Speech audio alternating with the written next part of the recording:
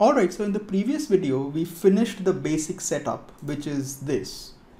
And now let's build up the final look, which is the actual MOPs setup.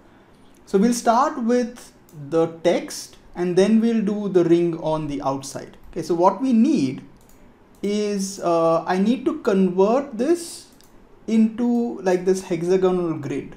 Okay, that's what we want to do.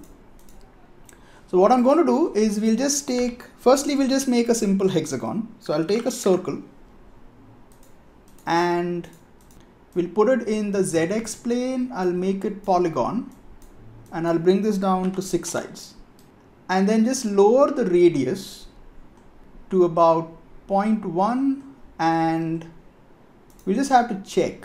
Okay, hold on. Yeah, so we'll have to go pretty small. So make the uniform scale also 0.2. Yeah, I think that should be small enough because we need a fair bunch of these. Okay, so, or let's try 0.3. Okay, and then I also want to extrude this. So take a poly extrude and we'll just extrude this a bit. Let's also do one thing. Let's just reverse this. Yeah. Okay, so just take this and pull it up and do output back and then take a poly bevel so that when we render it finally, we will get, you know, some nice highlights on the edges. We'll keep it to edges and do like 0.02. Okay, that's too much. So 0.005, maybe smaller still. Yeah, so 0.002. Okay, and then lastly, I'll just give it some normals. So I'll just give it some normals by face area and bring this down to 30. So this is what we have. We have like the simple, you know, hexagon. Okay, now pick up a MOPS instancer and let's plug this in. So we'll get a grid. But what we want instead is you come to distribution. You say distribution type is honeycomb. And there you go. So that will give you a grid. Now what you want to do is we just want to make sure that it's big enough so that it covers everything and then it's also dense enough. So just increase the radius. So it's about that big, maybe slightly bigger. And then just increase the number of points to about, let's try 100 by 100. Okay, yeah, just sort of, you know, lower the radius. So it's like a combination of things. Okay, let's make this about 40 by 40 and then just sort of increase the radius till, yeah, I think this is good enough. So just come back to the circle, or we can put in like a transform in the middle over here, you know, at the end, and just try to scale it down a little. Yeah, I think this should be good. Or we can try to scale down even more and see if we want to get some more here. Because the point is you want the text to be able to displace enough of them so that, you know, it looks decent. If you have too few, you know, hexagons, you won't be able to read the text. You know, that's the problem. Yeah, I think this is good. Okay, now hold on a second. Let's just see how much space we have here. No, we need more. So just, you know, increase the, yeah, because what we want to do eventually is that this should be a circle, like it shouldn't be a square. Okay, so we're going to first turn it into a circle and then have the text displace it.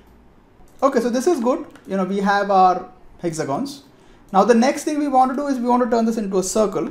So take a shape, MOP shape fall off and plug this in and change this into a sphere and make it smaller.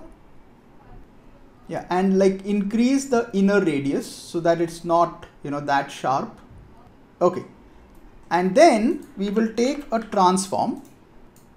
Sorry, I keep forgetting this. So take a type in transform and you'll get the MOPS transform modifier. Okay, so take the MOPS transform modifier and just get the uniform scale to 0. Now it will scale the middle, but we don't want to scale the middle. We want to scale the outside.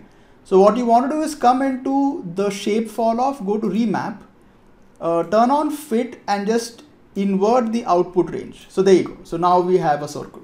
Okay, so this is good.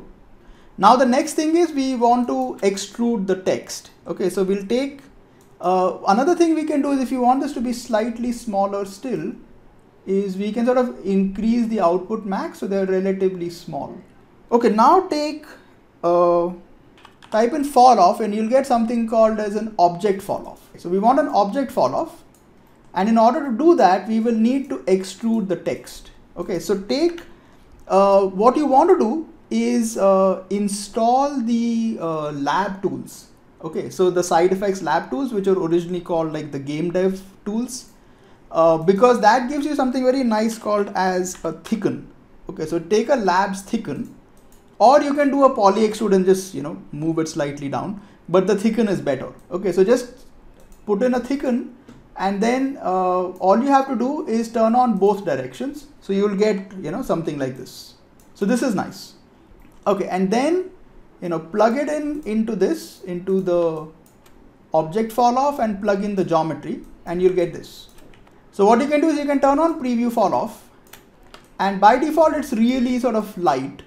So you also need to adjust the remap here. So turn on fit and just lower the input range. See, so till you start seeing everything. Yeah, there you go. So this is good. So once this is done, the rest again is like a little bit of a repeat. So take a Mops transform modifier. Okay, and then we can just take the Y scale and just stretch it up like that. Okay, and then we can also take a random. So we'll take a Mops Randomize, and again within the same thing I can take let's do randomize scale. Okay, but we don't want to randomize the X and the Z, so we just want to randomize the Y axis, about that much. Yeah, so if you turn off the fall off, you know, the preview fall off, you should see something better. Yeah, there you go, see. And let's do one thing, let's not do this. Yeah, so if you play this, you'll get to see your, you know, the text.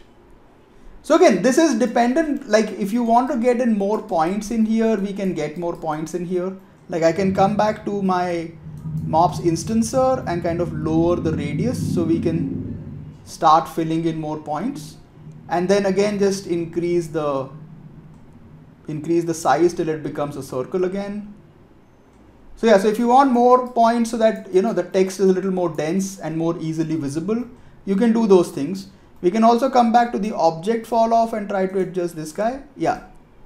And also like do a final, like, you know, make this slightly smaller. So make it about 0.25. No, about 2.8. Yeah, okay. So there you go. Yeah, we need to adjust it a little bit more. Yeah, there you go. So the nice thing is because it's packed primitives, the feedback is usually pretty good. And then what you can do is you can take a color node and you can just color this. Okay, so the coloring you can base it on, if you press the I over here, you'll get something called as Mops fall off. Okay, so you can recolor it based on the Mops fall off. Okay, so you can just take RAM from attribute and pick up Mops fall off, and there you go. Okay, so you can get like some nice coloring. Okay, so let's just make it like blue or something, and we'll make this dark blue. Okay, so there you go. So this is the basic text. Yeah, another thing we can do to just adjust the text is you can come into the remap, okay, and modify the curve a little. And if you want to then, you know, just modify things a little bit like that, see, you can also do things like that, you know, where, so if I want to have like a nice little border to this, but again, like if you want to do stuff like this, make sure, you know, the grid is dense enough, because if the grid isn't dense enough, you just won't have enough points for it to be able to do anything. But there you go, that looks a little more fancy. Okay, so this takes care of the text. Okay, now let's take care of the pulse on the outside. Okay, so what I'm going to do is I have the circle here. I'm going to get rid of the transform. Okay, let me just see how big the circle is. Yeah, okay.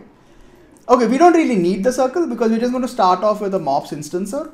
And what I'm going to do is we'll just take a box. Okay, so I'm going to take a box and I'm going to push it in the Z axis. Okay, so I'm going to take the Z size, do a copy parameter and paste relative reference divided by 2, and then just make everything smaller and just, you know, slightly stretch it out, or actually just keep it like that. Okay, and then take the same polybevel from here,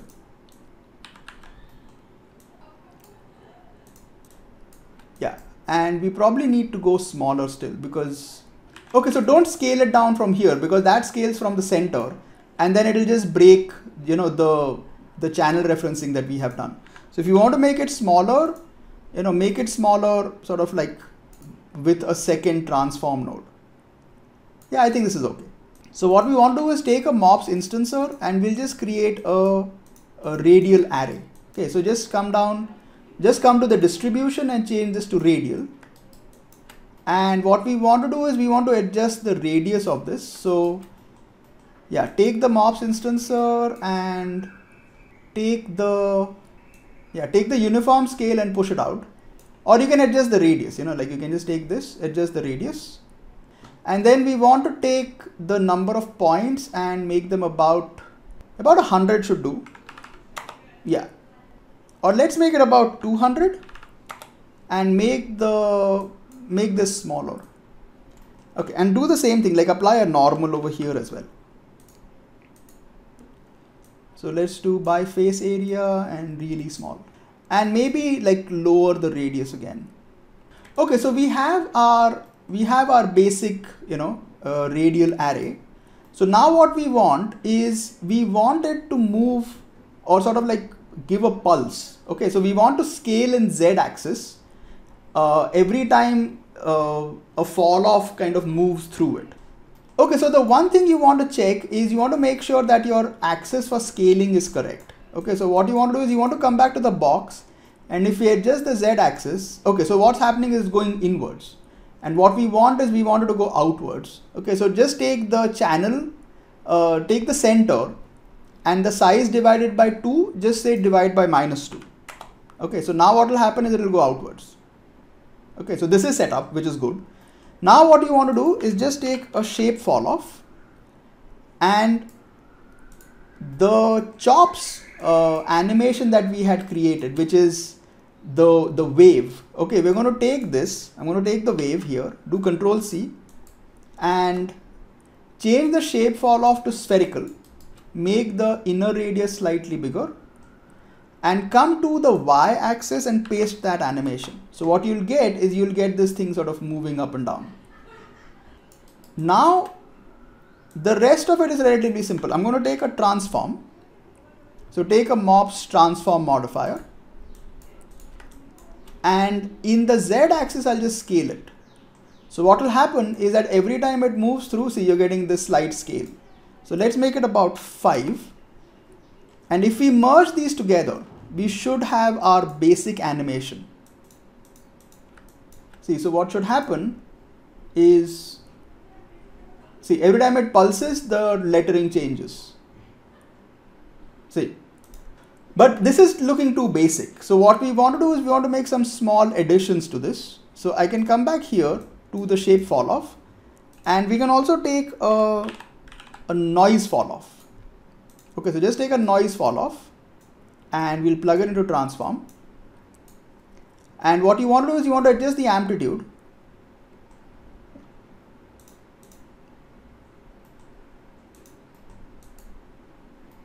Yeah, so adjust the amplitude, adjust the frequency, so you have like a lot of this.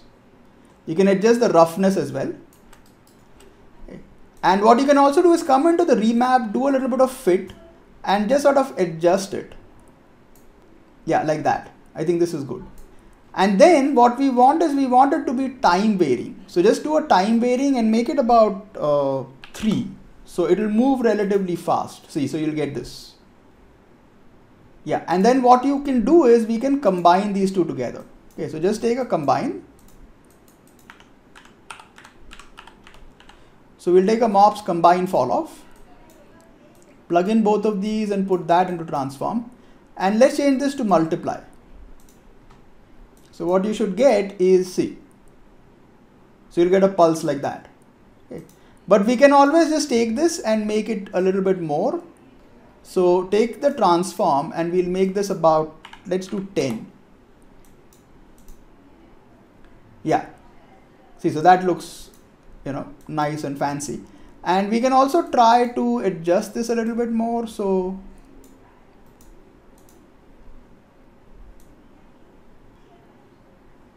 yeah, and then do the same thing with the color. So I can just do a Control-C, Control-V and plug that in. Yeah, and then let's just adjust this a little bit. So let's do one thing. Let's take this to be like a pink or something. And I can just push this in. Yeah. See, so that looks nice. And that's pretty much it. Like, so if I play it now, let's do one thing. Let's take this color. I'll just push it in. I'll take another one. I'll just for viewport purposes, I'll bump it up. Okay, so I'll make it about 6. Let's also try another thing. Let's take the text and make it slightly bigger. Yeah, okay, just enough that you get, yeah, there you go.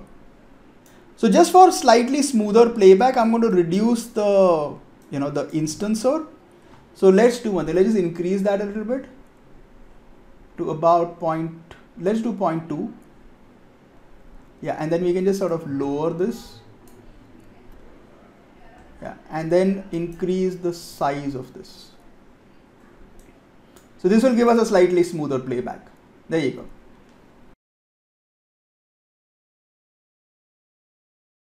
And that's pretty much it. So this is how we can do a simple countdown clock. If anyone is interested, I can do a rendering video of this. Okay, so I had done a basic setup using RenderMan, but the technique is fairly simple. So you can apply it to any render engine that you're working in, which is essentially you just take the attributes and apply it to a shader. That's pretty much it. But if anyone is interested, I'll just show you the setup, the render setup that I had done for this. And yeah, this is pretty much it. So as usual, if you have any questions regarding this or anything else in general about Houdini, you can ask me in the comments, or you can send me an email or Twitter, Instagram, whatever is convenient. And once again, I hope this was useful, and that's pretty much it.